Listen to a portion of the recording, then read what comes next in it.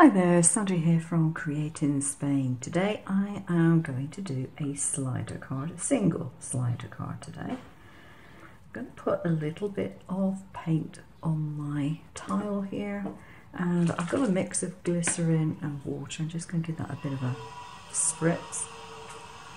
I'm sorry, someone's doing DIY yet again.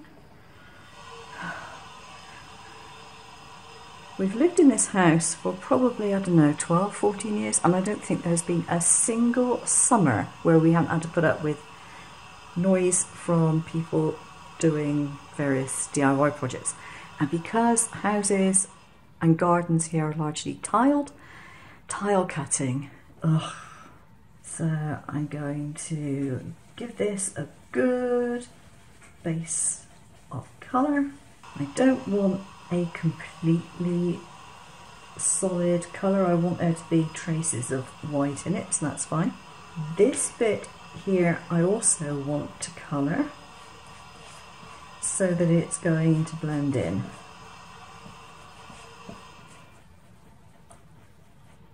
There we go.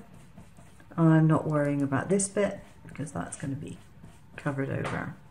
Just to be clear, in case I said acrylic by mistake, this was gouache paint, okay?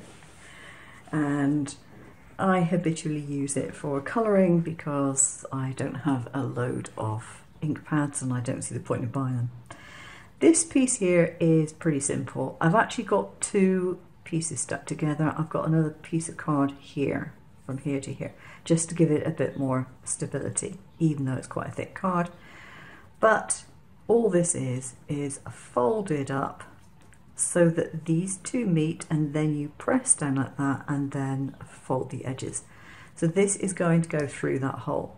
Now you might notice, if you can see, there are some very peculiar looking drawing marks on here, and I need to cut little bits away. Put a dab of colour on that with my finger. I have a stork. I've cut him out twice because this was cut from relatively thin card, and again I want it to be quite strong. I don't want it to be bending and flexing and things. So now the way I cut out this particular print was I just printed it and then I scanned it in on my machine and just got it to cut it out, so I didn't have to do an actual print and cut. I made the cut line in Shortcuts a lot, but set it to print rather than to cut, so it had a very solid line to go around, like so.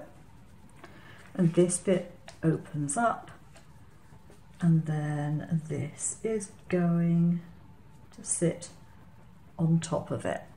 So this will be able to travel along here. Now the other thing you need to do is to make sure that this stays in line with the tab so it can go straight back and forwards.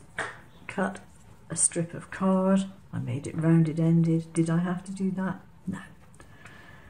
In the middle of here I'm going to put some glue, and I'm going to put it near to the end, and I think that will go just about there, and stick that down. And these pieces can be folded over, glued in place, so that it's literally just a belt for it, if you like. I decided to cut that cloud out slightly larger so it will cover this quite happily, because I felt it was a little bit too much to expect this cloud to stay put without enough support.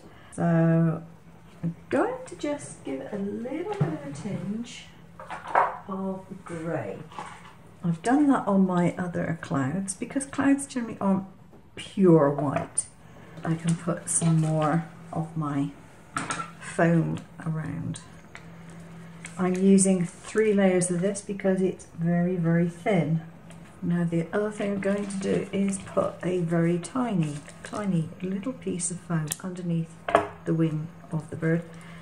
I am not going to remove the backing paper, so the backing paper will stay there and there to keep that wing up. If I was going to do this again, I would be much more careful about where I put the clouds, because that's caused me a little bit of aggravation. And the other thing that I would do is do what I've done here and put a closer fitting belt around this. The one I had on there previously was just a bit too loose and allowed too much play. So it wants to be snug but not tight. And then it should be able to move things quite happily.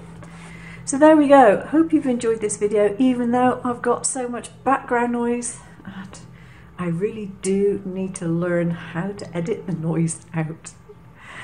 Okay, thanks for watching. I'll see you again soon. Take care now.